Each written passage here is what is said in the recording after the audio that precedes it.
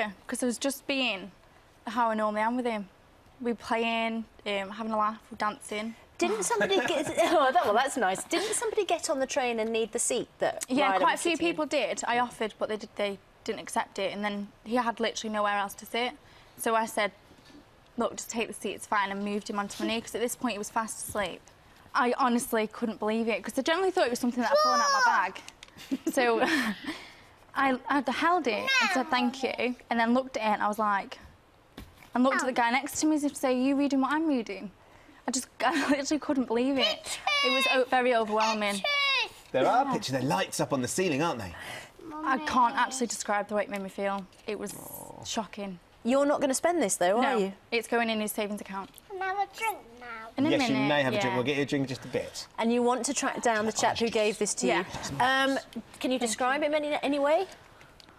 To be fair, there was that many people on the train. I'm trying in my head to picture what he looks like, but I'm finding it hard to picture the guy that's sat next to me. I don't think he understands how much the note made me feel, so I'd like to tell him.